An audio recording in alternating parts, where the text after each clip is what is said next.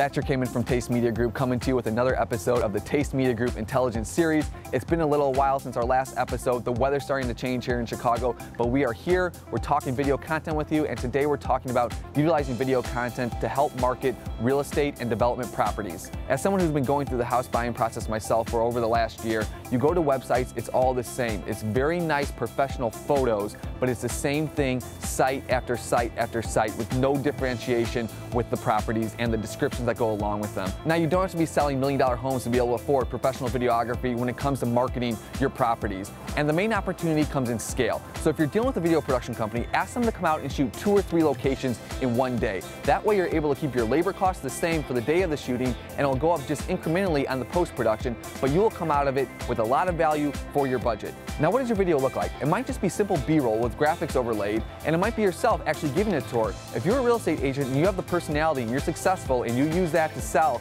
use it and let it translate on video.